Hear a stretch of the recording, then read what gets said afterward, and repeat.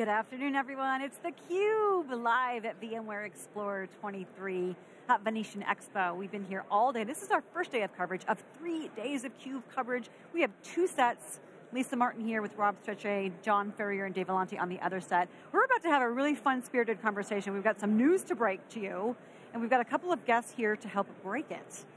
Josh Odgers is here, the founder and CEO of End-to-End Enterprise Architecture, and Matthias Eisner, partner at Comdivision. Guys, welcome to theCUBE. Fantastic, thanks for having us. So there's some news, you already broke it elsewhere, but we're going to break it here on theCUBE. Josh, talk to us about what you guys have, what's new, what's exciting. Yeah, look, we're really excited. Basically, Comdivision and End-to-End Enterprise Architecture have formed a strategic alliance. So we've got a global team of experts, VCDX certified, highly certified architects, and now we're going to deliver consistent architecture globally to our customers. And so, really, what will the alliance prioritize, especially from a customer demand perspective? Yeah, so delivering consistent outcomes. So at the moment in architecture, it's very inconsistent. So this is one of the things we're trying to focus on, is making sure documentation, as well as the business outcomes and the implementation is done consistently at a high level. Nice. And when you're talking that you're delivering it all over the place, where do you deliver? What's like kind of the markets you're addressing, and what are the customers that you're looking after look like?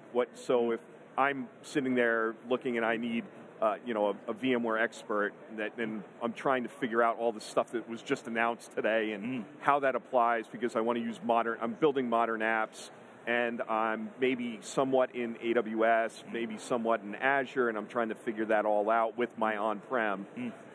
What does that customer look like to you? So as far as our reach, was your first question. Yeah. So EMEA is very well covered by Comdivision. Comdivision's been around for a very long time. I might let Matthias talk to Comdivision a bit more.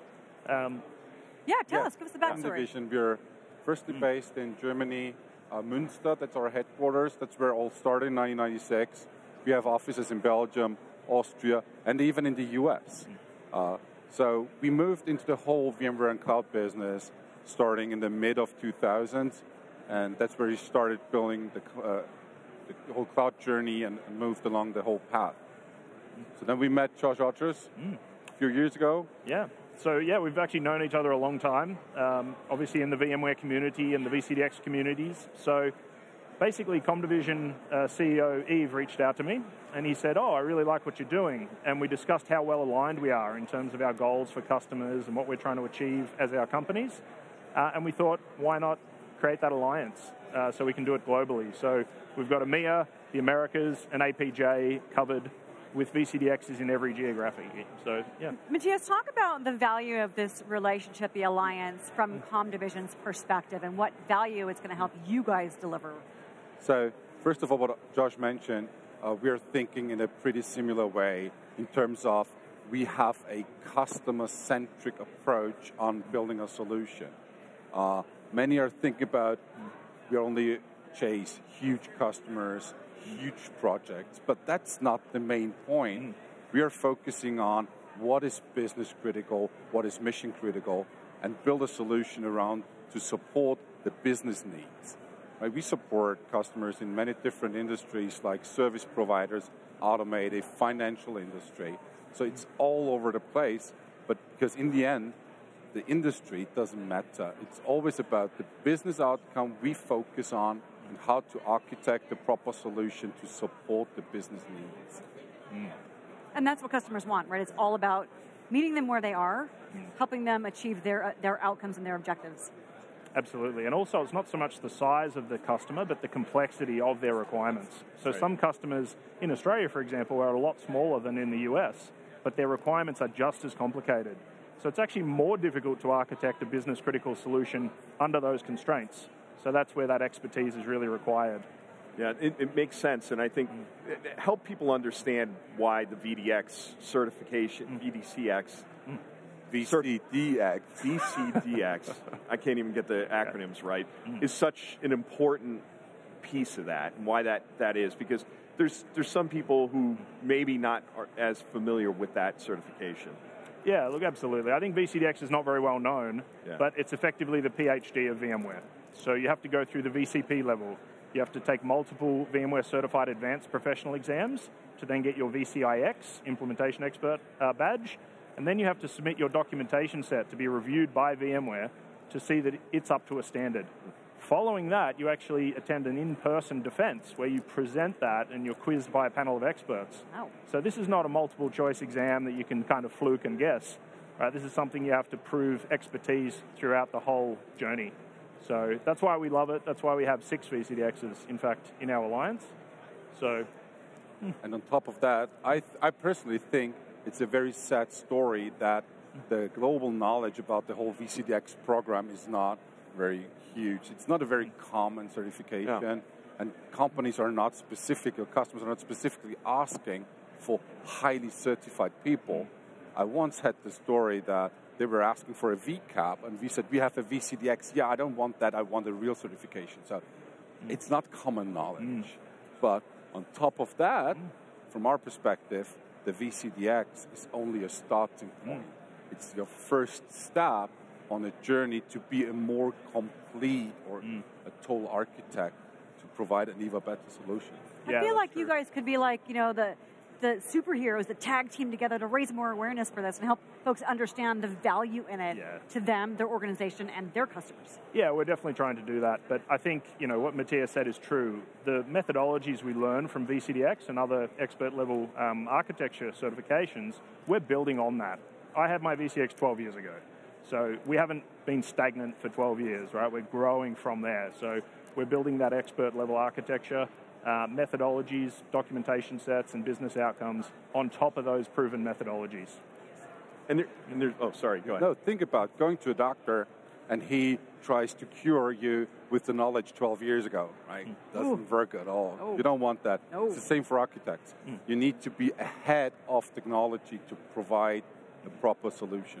And there's different categories for it as well, right? Or different parts of the certification and specialties, and is that how that works, or is it just very general with all the VCDX?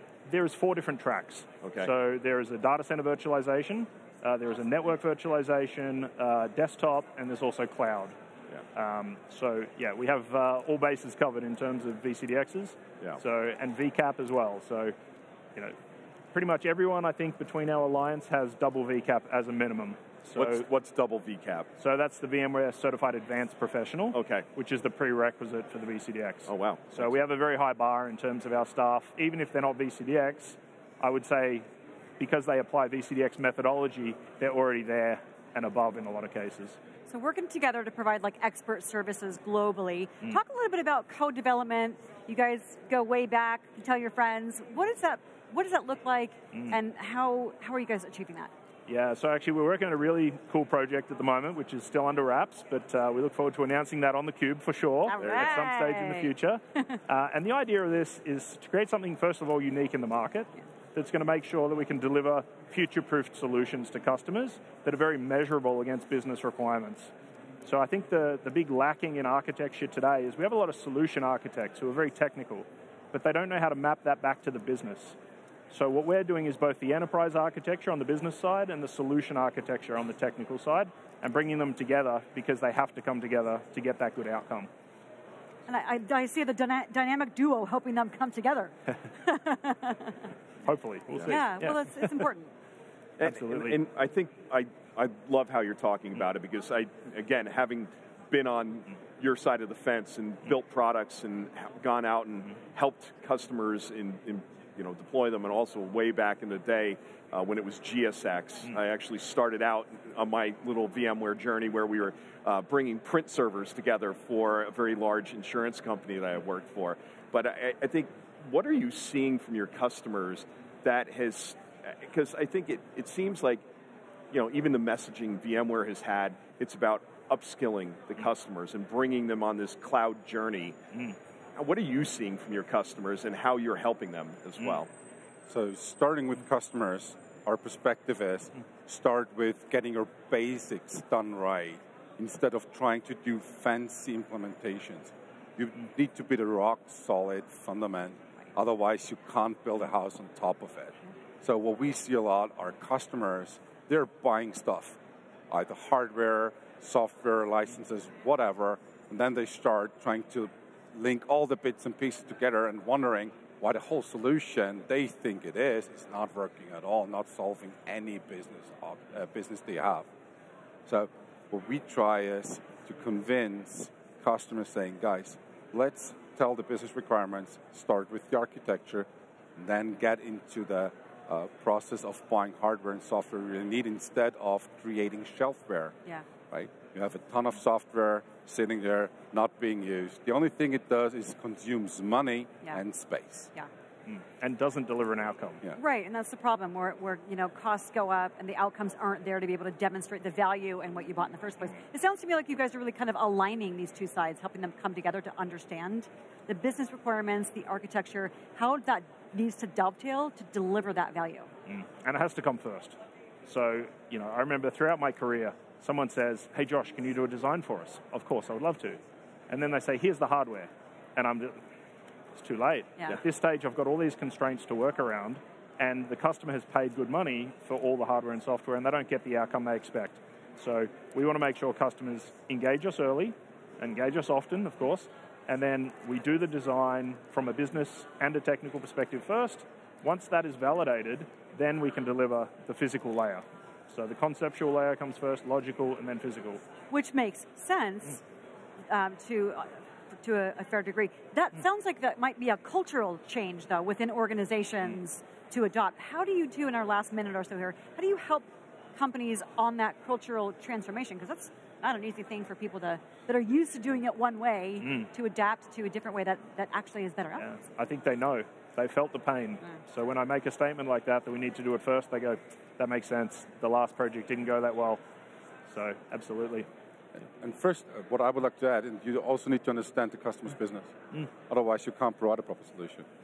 Absolutely right. Right. You need to really kind of get down and double click, understand that. What are they trying to do? Who are they trying to, what's the customer experience they're trying to deliver? How are they doing it now? How can they be doing it better? Guys, thank you so much for joining Rob and me on the program, talking about what you're doing together. Exciting news. We look forward to seeing the play in action sometime soon. Absolutely. And your next announcement. Absolutely. Yeah, We look forward to being on back the on the CUBE. CUBE and maybe at the next Explore or Hey, you sometime never soon. know. Awesome, guys. Thank you so much. Fantastic. We appreciate your insights and your time. Thank you. For our guests and for Rob Strechay, I'm Lisa Martin. Keep it right here on theCUBE, the leader in live tech coverage.